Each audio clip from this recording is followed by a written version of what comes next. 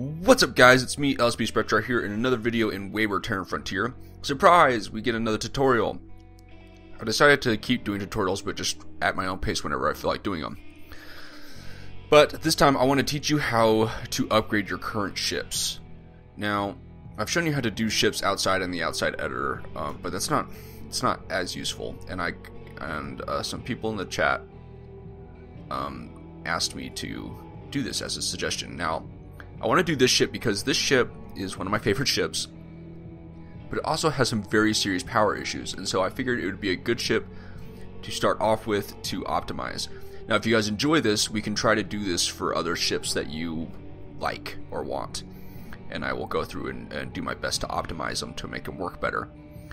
Now, I'm going to select this. Before I select this design, I'm trying to do this without, I always hit escape, without you requiring you to have a whole bunch of components researched. So if I go into the research tab, you start off with all of these.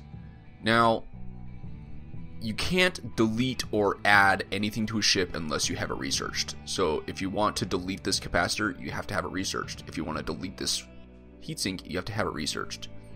Now for this particular ship, I'm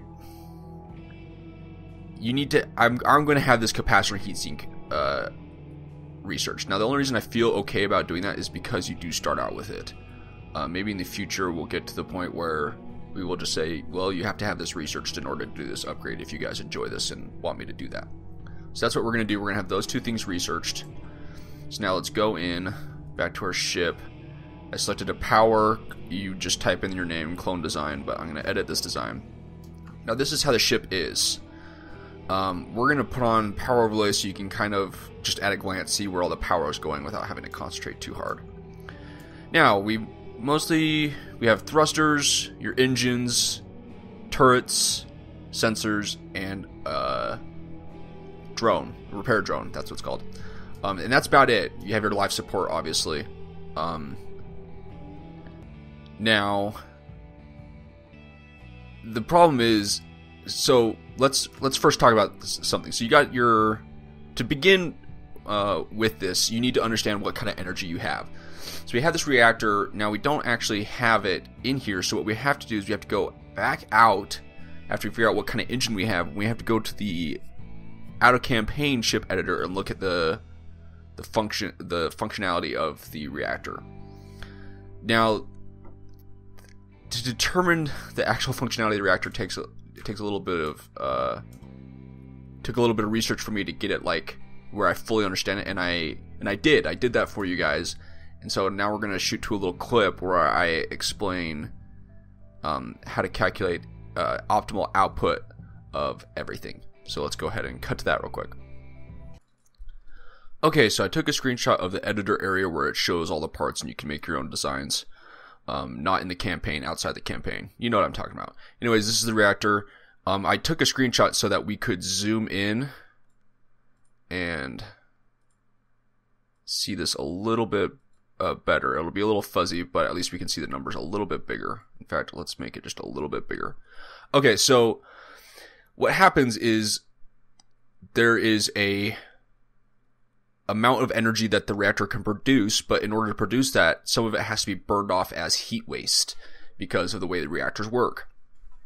And this does a lot of the calculations for you, and I've gone through and done the calculations myself to prove this theory, which is no longer a theory. I think it's fact. So it gives you an optimal output. Now, before any heat is wasted, it can put out 58.6 units of energy per second. I'm just going to say energy per second. But to optimally do it, at optimal, I guess you could say levels, it can produce 39 energy per second. Now you come down here and it tells you how much waste is, how much percentage of the energy turns into waste. It gives you an optimal heat production, max heat production, thermal capacity, and cutoff points. We'll talk about all these. So for optimal output at 39 energy per second, you start producing your optimal heat production of 8.97 heat per second. So at any point, if you're taking out 39 energy per second, you're producing 8.9 heat. Now,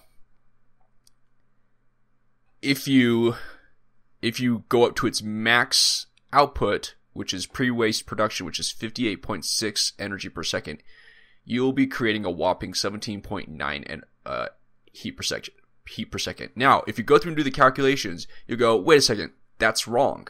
However, if you come up into the description, it says they always have an optimal running output. Any energy that is used beyond the optimal output experiences a double heat penalty. So, if you plan to place a heavy load on your reactors, it is a good idea to have extra radiators. So, normally this would be, I want to say roughly 13 or 12, somewhere around there. I can't remember. I did the calculation. I should have written it down. But because of the double penalty, it turns into 17.9 heat per second. So that's why that number is the way it is, in case you're curious.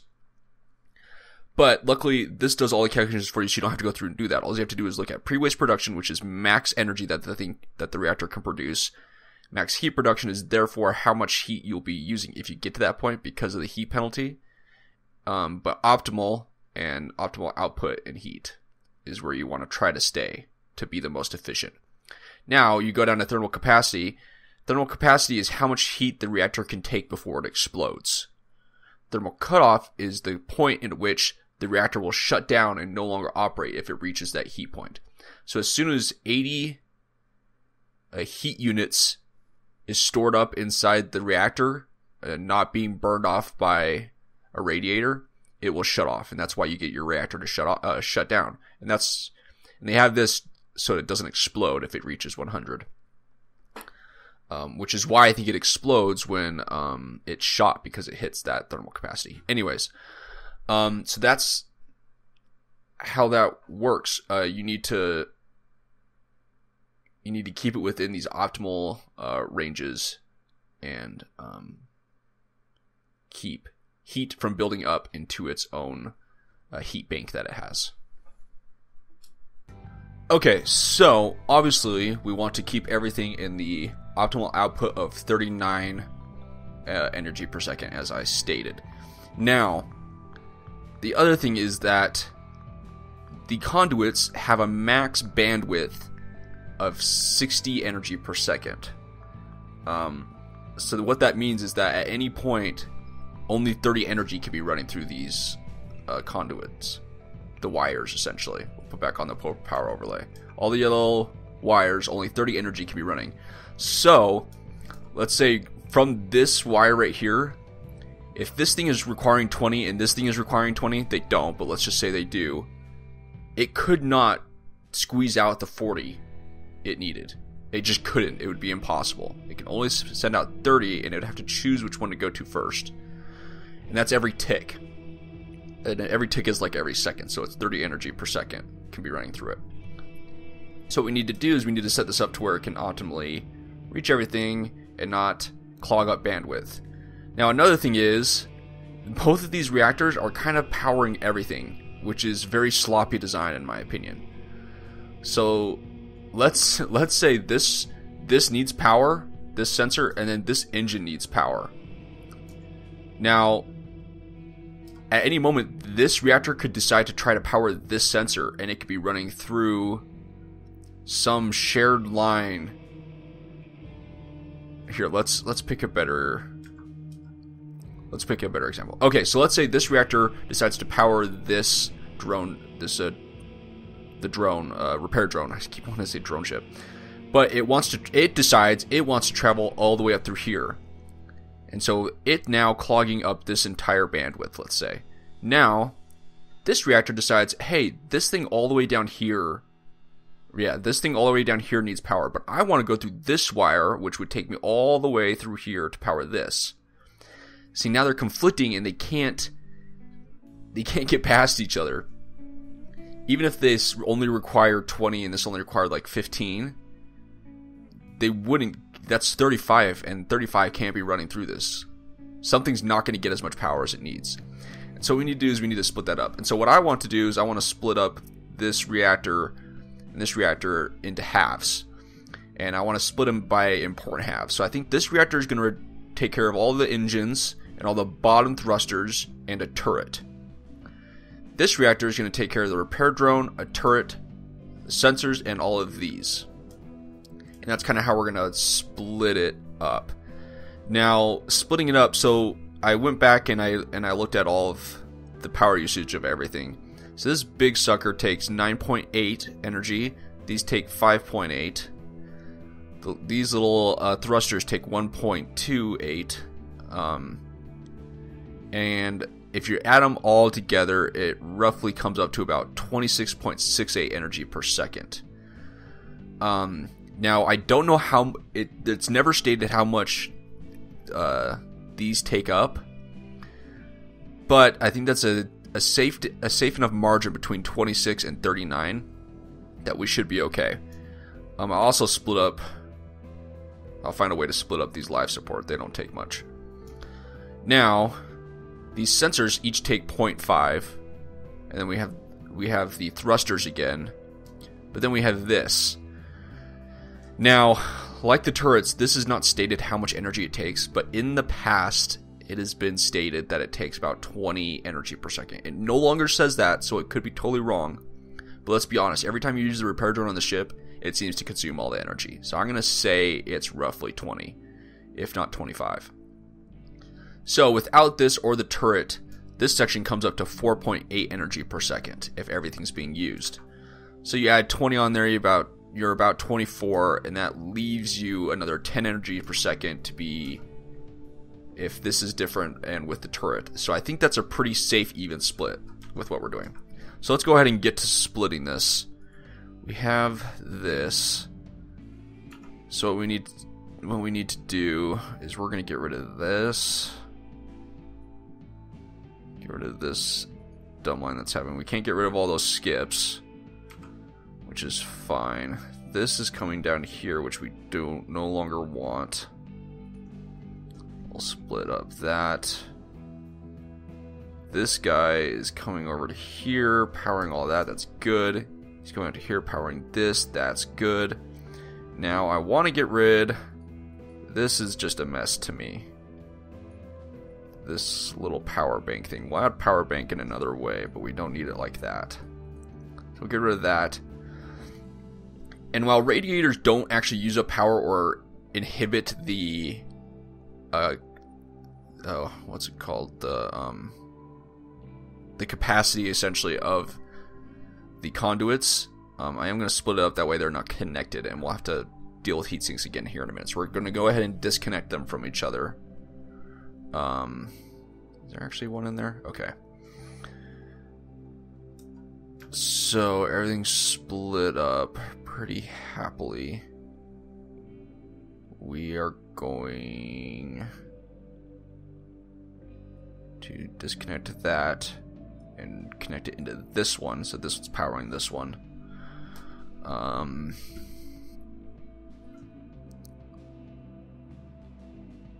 And this one. So that way they're each powering two. Things look a little sloppy, but that's okay. So I think everything is pretty well split up. Now we just need to make sure everything's connected properly. Now, capacitors you have to be careful with, because as soon as they can be a good buffer. So what will happen is the system will take energy out of a capacitor before it takes it out of the reactor. The problem is as soon as the capacitor starts losing energy, the reactor will start to fill it up. But for the most part, the reactor will prioritize other components before a capacitor.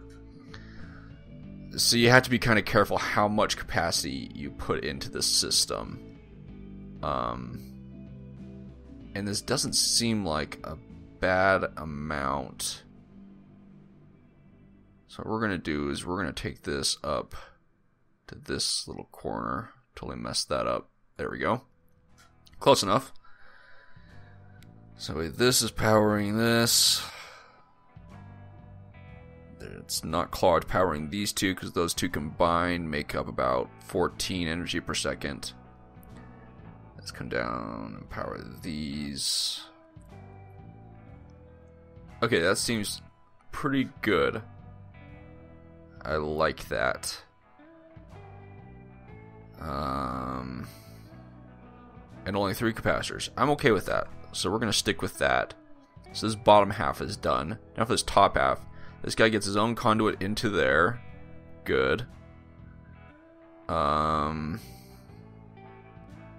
Yeah, so we're going to leave that alone. This comes into here. This crosses and needs to power all of this with one conduit line, which I'm not upset about, because this guy could potentially power this and help power things up here.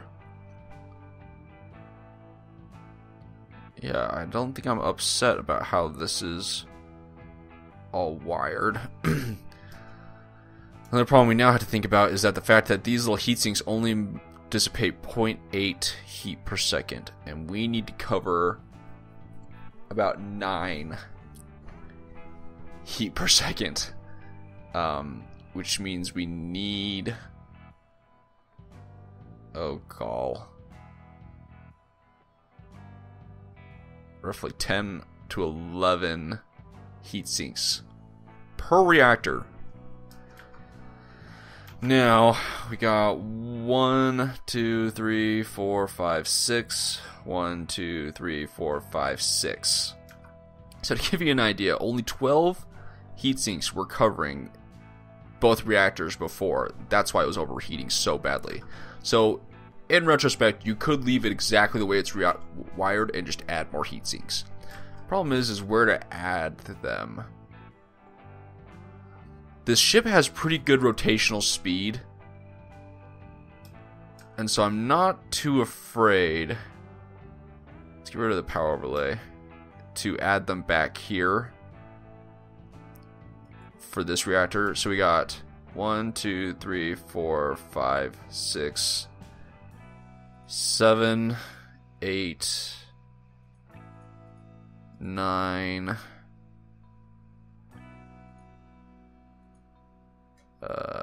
10, 11. 11. Real quick, let me pull out my phone and pull up the calculator real quick. Let's just make sure, because I was just kind of doing mental math. 11 times 0.8 would equal 8.8 energy per second, which is almost exactly how much we'll be producing. Almost. And we won't be at max usage the entire time. So we could try to add one more somewhere just to make everything happier. Let's go ahead and do that just right here. So that way we're at 12. So now let's turn on power overlay and connect all of these the best we can. And I also made it so that I can reach pretty much all of these. I say pretty much because obviously I can't reach the one I'm connecting right now, or this one very well. But for the most part, I can repair all the heat sinks. I can't repair any of these. But, you know, take battle damage, that's what you get. Now for this upper one, that's where it's going to get rough on adding heat sinks. It almost makes me want to... See, this is where getting better heat sinks would make optimizing this ship way easier, because the other ones radiate a lot more heat, so you wouldn't have to have so freaking many. So if you can find better heat sinks, do it and research them, because it will make your life a lot easier with this. Yeah, the problem is deciding where to put more. I can't add a lot more.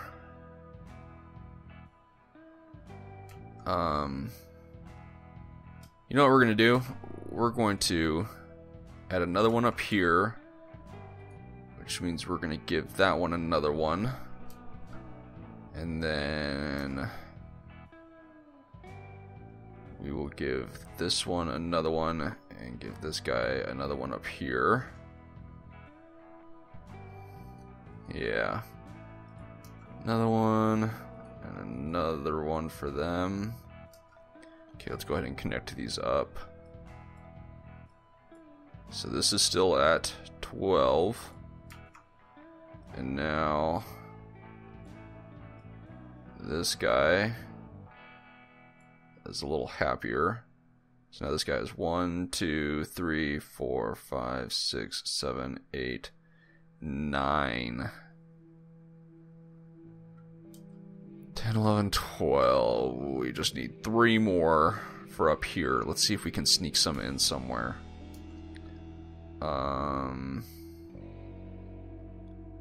We can sneak one right there. There's one. This is the hard part because you got to decide your fighting style and where you're letting them hit your ship the most. I usually let them hit this side of my ship the most, so I'm okay with that. The only thing I get nervous about is my cargo bay, but we'll reinforce this a little bit more.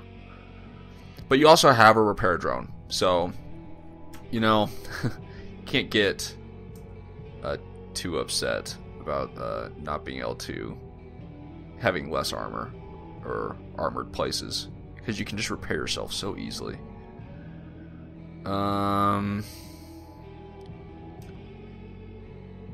We're gonna give this one another one. So that means we only have to place one more. I guess we might as well. There we go. Okay, so now we have the right amount of heat sinks for everything, which is awesome. And that's just for optimal output. Now, if we start going over for some reason, then we're in trouble. But that's okay. Now, it's extremely tempting to connect the two systems somewhere so they can help each other out. But again, I don't want to run to that fact of the example down here of them interfering with each other. So I think we're going to leave it at that. Now, let's take this and add some armor, because you always have armor researched. Add a little bit more around here. Just because this is the part of the ship I'm now going to focus as much as I possibly can to have them aim at. You know, making sure to keep an eye on my integrity and inertia.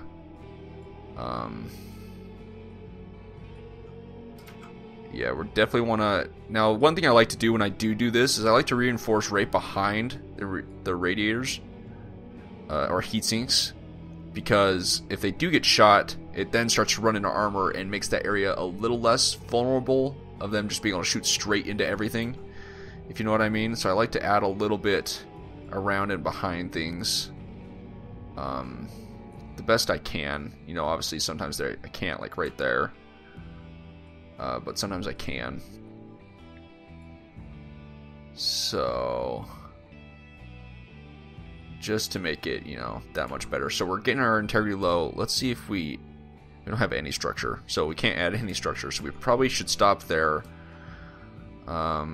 just to give myself a little bit of integrity back. I'm going to take a little bit off of there. Yeah, it looks a little happy. I'll take this little row I added off, so that we're back at the 200,000s. And I think that's pretty good. Now, let's see if we can't... Let's go ahead and hit save. Let's exit. Spawn a ship. Power. Select. Let's go get inside of it and see if we can't get ourselves into a... Oh, gosh dang it.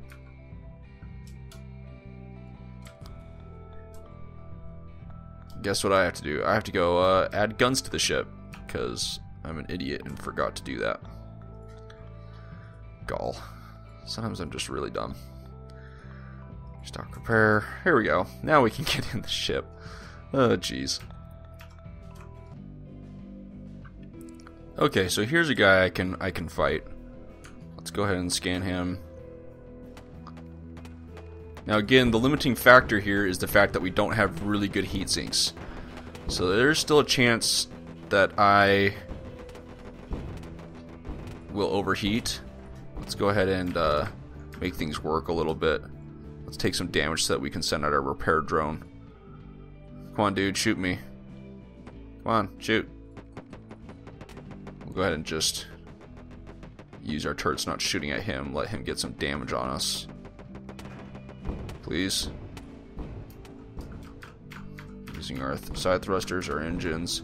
Now the nice thing about it is that we split it up, but really the engines aren't used a ton, so that batch reactor will always be, should always be okay to keep going. So you see that we have 2 reactors in the semi-red, which means they are being used. Let's send out,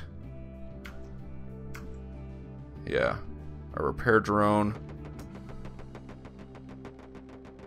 See if we can't get him hurt in some way.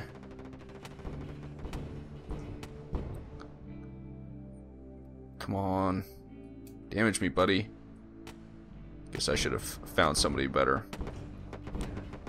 So we haven't seen an overheat yet, which is good. It's bouncing around like it wants to overheat a little bit. But again, that's, I would say that's only because of the heat sinks. I wouldn't say it's any other reason. So let's bring back our repair drone. See, that bumps it up to where the reactor is being used, but it's not maxed, or that means only one reactor is actually maxing out. Or overheating, which means, you know, this guy's probably a little overused. Let's bring him back. Have to regain more power in him. See, he's really not that bad. We seem to be doing okay, you know, considering everything. See, by now we would have definitely overheated. Yeah, we definitely would have overheated. So looking at our ship, this drone, repair drone, seems to take up a little more power than maybe I would have thought, because this is overheating. You can tell if you go, let's go back over to the cockpit. If you read this, which is our information, press F1, it'll tell you a little bit about it. But because it's only going halfway, that means only one of the reactors was actually overheating. You can see the number of reactors, 2.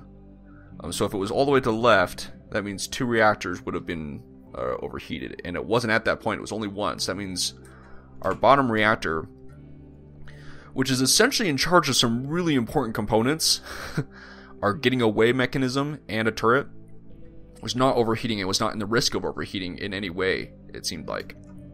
So thumbs up on that. This one is no longer overheating. This one still is, but to be honest, is very minimal. It's not, whereas before it seemed like both reactors were overheating to just try to get the drone bay to, you know, refill with energy. It's causing everything to shut down constantly. Now, obviously, this isn't, like, fully battle-tested. I went against a pretty minor opponent. But, you know what? Let's see here. There was somebody else also close by that we could go poke at, if I remember. Over here somewhere that I saw for a minute. I thought. See, those are all small ships down there. Let's go tease. Let's go tease this big guy. Maybe he's... Oh, this guy's got a partner. These two should be able to hurt me pretty bad.